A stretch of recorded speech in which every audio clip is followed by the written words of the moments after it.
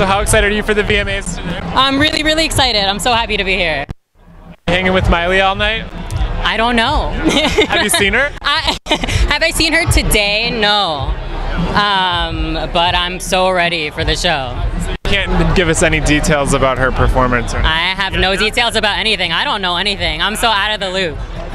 I'm just here. I'm like, I don't know what to expect, but I'm here. I'm going to look cute, and, you know, thank you. So you've been sharing your story on MTV through different blogs. What's been some of the good feedback you've heard from people who have read it? Some of the good feedback. I mean, a lot of agender people coming to me and being like, thank you. I like now have a word for my identity. I didn't know before. I always felt this way, but I never knew how to put it into words. And that's always really, really lovely to hear. And that's like why I do what I do, is to help people, you know, be the best possible version of themselves, and to, you know, realize who they are and to be happy with themselves and own it.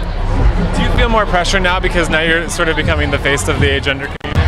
The only pressure I feel is to be like the perfect trans person, and that there's like not a ton of room for like growth or like slipping up, and like, you know what I mean? I feel like I have to like represent everyone, and I can't possibly do that. I can always only speak for myself and be happy when other people resonate with that. So that's where the pressure comes in. But otherwise, I love being me, and I love being in the spotlight because I'm cute and I have great things to say. And you're doing great. Thank you.